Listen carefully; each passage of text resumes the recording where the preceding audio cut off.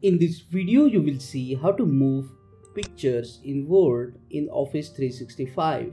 As you can see, I can move the picture freely anywhere inside the Word document, and it's very easy. Let's get started. First, we need to insert the picture, and to insert the picture, go to the Insert tab, and under the pictures here, select the picture from your computer. And after inserting the picture, if it's too large, just resize it. At this point, you cannot move the picture in the Word document.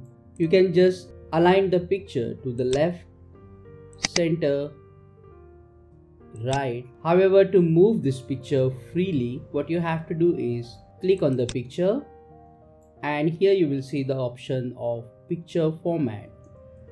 After clicking on this option, you will see the wrap text. This wrap text is used to move pictures. You will see many options here. If you want this picture to move behind the image, then select behind text or select the option in front of text.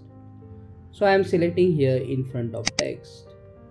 Now as soon as we click on in front of text, we can move the picture freely inside the Word document. This wrap text picture you can also access by right clicking on the image and by clicking on wrap text here. At present it is showing we have already selected in front of text. So if we select behind text, you will see that the picture is now appearing behind the text like this.